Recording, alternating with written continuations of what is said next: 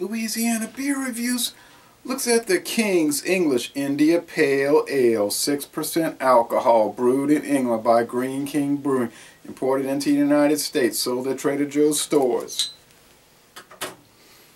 and maybe some others. 500 milliliters. Latitude Wines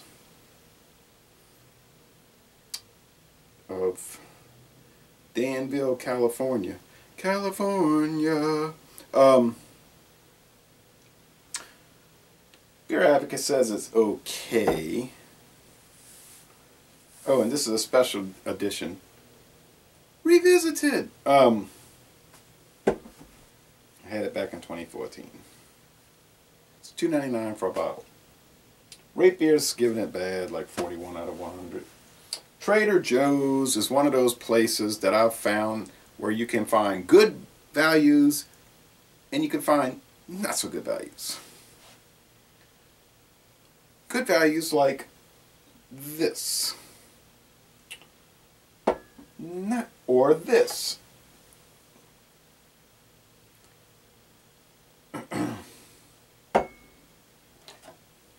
And not so good values like this. You want a porter that's not very good, but you're a cheapo, you're a cheapskate and won't pay the money, buy this. You won't like it, but then you'll save a buck. You want an IPA that's not very good, get this. It won't cost you much. You won't get much. You want a blueberry ale? So on and so on. That's not good. But now on the other hand, now those are shipyard produced. On the other hand, if you want a dark ale from California that really is good, get the Black Toad. But I believe that's coming from Gordon Biersch. So it depends, man. It depends. If you want some really wretched stuff, get the name tag lager and the what is it?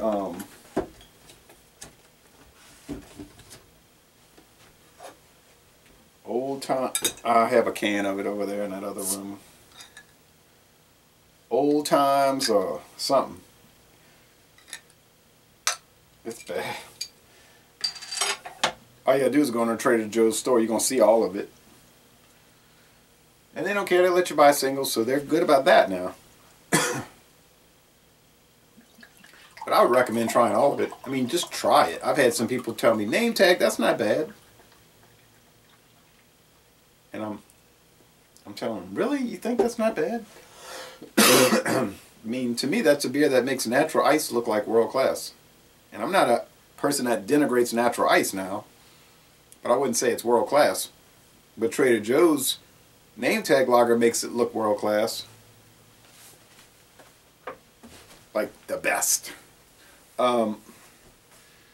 Just using those as reference points. Still got that cough. It's clear. And this beer is clear like a beer that's clear. And the head is not the greatest. A little off-white, cream colored even. And this is not like the IPAs I'm used to seeing from America. I live in America. This is tea colored, or even if you want to say copper. It looks like an amber ale to me. Greene King, that's one of those breweries that people either will tell me, oh yeah, I've had a lot of their stuff, it's pretty good. Or other people will go and say, I want to come find you and kill you. I mean, they get really irate. They sort of flip out if you say Greene King. Or Boddingtons. Boddingtons. I like Boddingtons. The aroma is muted.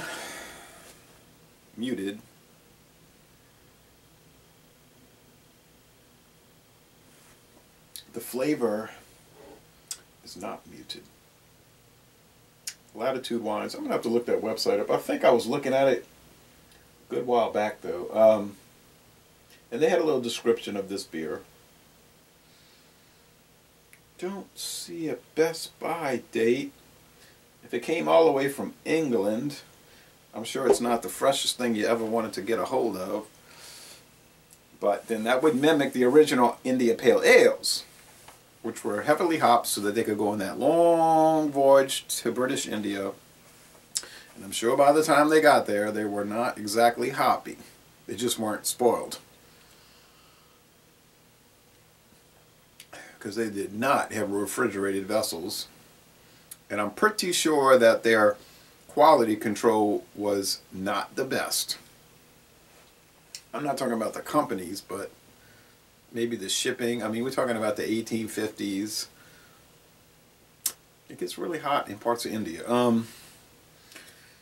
This is your classic British India Pale Ale. Think of Twisted Thistle. Another Greene King brand.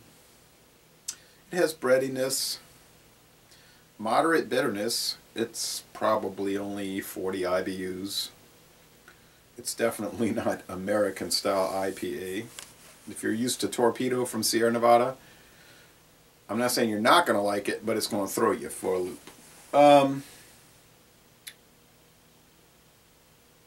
The Guinness Nitro IPA was more bitter, hoppier, lighter in color. Not necessarily better, although I did say it was an A+. That Nitro just brings it up to another level.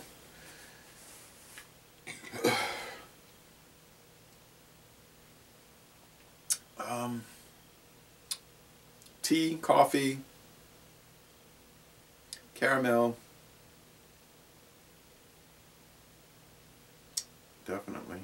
Toffee. Bread crust.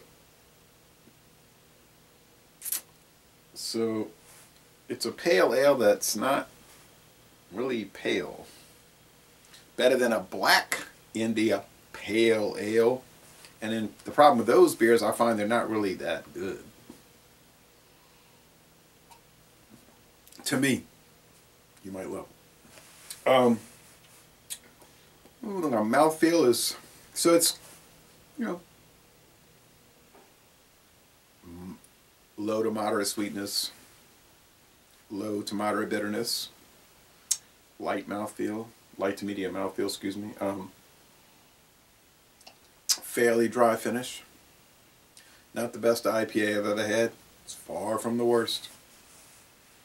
And it's far cheaper than some of the worst I've had. I mean, compared to this thing here.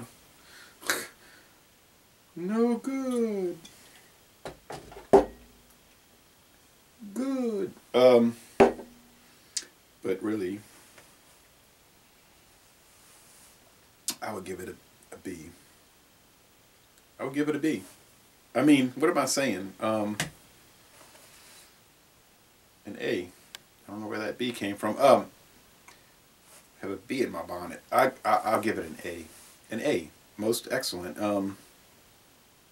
It's a most excellent beer. I mean, yeah, it's cheap. Yeah, it's from Trader Joe's, and no, I don't really care. Now, another place that's good that doesn't really have store brand beer, well, doesn't have store brand beers that I'm aware of, is I was at World Market, and if you're just getting into this deal where you're trying all the new beers, I would suggest going to Cost Plus World Market, because their selection is growing. I mean, it used to be pretty good, you know, like okay, and then I went in there earlier at the end of last month, and I was very impressed. I said, wow, they are getting whole hog into the craft beer